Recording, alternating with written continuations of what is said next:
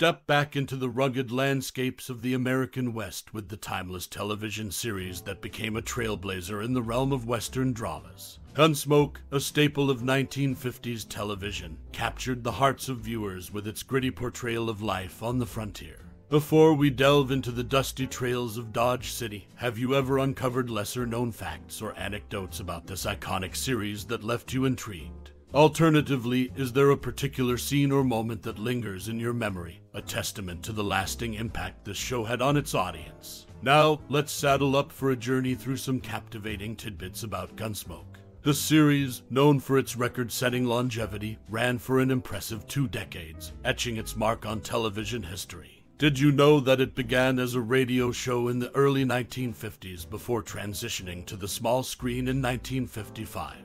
This shift marked the start of an enduring legacy that would resonate with audiences for generations. As you recall your own cherished memories of watching Gunsmoke, we invite you to share your experiences in the comments below. What scenes or characters left an indelible mark on your Western-loving heart? We'd love to hear your stories and memories. So, whether you're a seasoned fan or a newcomer to the rugged tales of Dodge City, join us in celebrating the enduring allure of Gunsmoke. Your stories await. Gunsmoke, a trailblazing television series that first hit the airwaves in the mid-1950s, emerged as a pioneering force in the realm of Western dramas. Developed from a popular radio show of the same name, it found its televised home on CBS and went on to become one of the longest-running and most beloved shows in the history of American television. The series, set in the rugged town of Dodge City, Kansas, during the post-Civil War era, unfurled the tales of Marshal Matt Dillon, a stoic lawman embodying justice in an untamed frontier. James Arness portrayed Dillon, endowing the character with an indelible presence. The show's narrative threads intertwined the complexities of frontier life, morality, and the struggle for order in a lawless land. Complemented by a memorable cast, including Doc Adams and Miss Kitty, Gunsmoke encapsulated the essence of the Wild West with its gritty realism and nuanced storytelling. Its unique blend of action, drama, and character-driven plots set it apart, influencing the trajectory of television storytelling for years to come. The series etched its mark on popular culture, leaving an enduring legacy that resonates even in the modern era, exemplifying the enduring allure of tales spun under the vast prairie sky. James Arness initially hesitated to take on the role of Marshal Matt Dillon in the iconic TV series. Despite industry warnings about potential harm to his movie career, a conversation with his friend, John Wayne, swayed his decision. Arness embraced the character, becoming a cornerstone of Gunsmoke's success. The show's dynamic cast also saw changes, with Dennis Weaver's departure leading to the introduction of Ken Curtis as Festus Hagen, a move suggested by director Andrew V. McLaglen. These behind-the-scenes decisions played a pivotal role in shaping the enduring legacy of the series, illustrating the delicate balance between career choices and the impact on television history. In a surprising turn of events, CBS President William Paley played a pivotal role in the fate of the iconic TV series. Facing cancellation in 1967 due to low ratings, Paley, a devoted fan, intervened. He shifted the show from Saturdays to Mondays, strategically placing it back in Nielsen's top 10.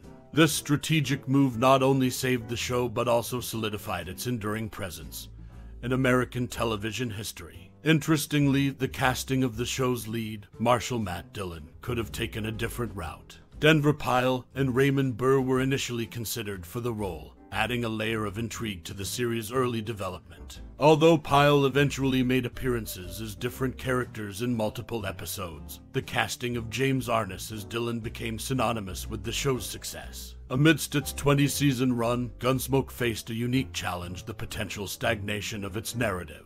During intervals when the writing crew found themselves running low on fresh ideas, a decisive move was made. The entire writing crew was replaced, preventing the show from falling into repetitive patterns and ensuring its continued relevance. This behind-the-scenes maneuvering, be it Paley's strategic scheduling or the deliberate changes in the writing team, exemplifies the dynamic decisions that shaped Gunsmoke's longevity. From the brink of cancellation to a strategic scheduling change, and the foresight to refresh the creative direction, Gunsmoke navigated the challenges of television production, leaving an indelible mark on the landscape of American TV.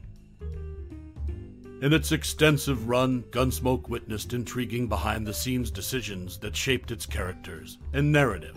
Notably, after 16 seasons, Milburn Stone, who portrayed Doc Adams, was given the authority to choose Doc's first name. Opting for Galen, a nod to an ancient Greek physician, Stone's decision added a layer of depth to the character. In a peculiar twist, the name was subtly acknowledged in Season 10, Episode 21, Song for Dying, when Theodore Bickle's character addressed Doc Adams as Galen. As the series evolved, characters faced challenges both on and off-screen. Dennis Weaver, who portrayed Chester, expressed regret about giving his character a limp. Weaver hadn't anticipated the practical difficulties this choice would bring, acknowledging the ongoing effort to incorporate the limp convincingly into Chester's actions. The series concluded with memorable moments, one being the fate of Gary Busey's character, Harv Daly. Notably, Daly became the last character killed on the show, marking a poignant end to Gunsmoke's narrative.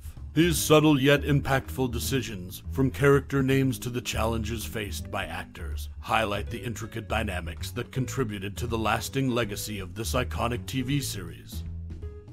Gunsmoke, a TV series that etched its mark on American television, had its roots in a radio show created by John Meston and Norman MacDonald in 1952. The radio series, lasting until 1961, paved the way for the television adaptation in the mid-1950s. Adaptations of Meston's radio scripts formed the early episodes, showcasing the series' transition from radio to television. This evolution reflected the creator's commitment to crafting compelling narratives that stood the test of time. One intriguing aspect, often overshadowed by the show's iconic characters, is the evolution of Miss Kitty Russell. Originally portrayed as a madam in the radio series, early hints in the TV adaptation alluded to this characterization. However, as the show progressed, the decision was made to shift away from these references, transforming Miss Kitty into a more family-friendly figure, a lady saloon owner. This strategic choice underscores the series' adaptability and commitment to engaging a broader audience. Beyond character dynamics, the series' longevity also stems from the meticulous decisions behind the scenes. In its 20 seasons, Gunsmoke faced challenges that could have led to its demise. Yet, a decisive move by CBS president William Paley in 1967, strategically shifting the show's schedule, not only saved it from cancellation, but also secured its place in Nielsen's top 10. These strategic maneuvers, from scheduling changes to dynamic casting decisions, played a crucial role in shaping the enduring legacy of this iconic series. As we delve into the complexities of Gunsmoke, it's fascinating to note that Matt Dillon, the stoic lawman, shared a rare moment of vulnerability. In a memorable episode, Matt's love story, spanning the series' 20 seasons, Matt Dillon kissed only one lady. Michael learned of the Waltons' fame.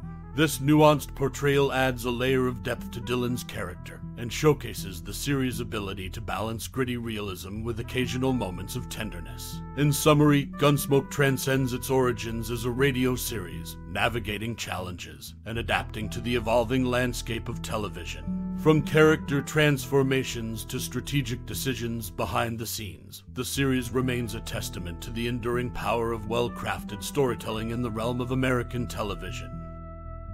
As we ride into the sunset of this conversation, let the dust settle and the echoes of Gunsmoke linger in the canyons of your mind. The crackling fires of Dodge City may have dimmed on screen, but the embers of its legacy still burn bright within us. Think back to the moments when Marshal Dillon's unwavering sense of justice echoed in your living room. Can you feel the prairie wind whispering tales of Matt, Kitty, and the sprawling Kansas landscapes? It's more than a TV show, it's a journey through the untamed territories of our imagination.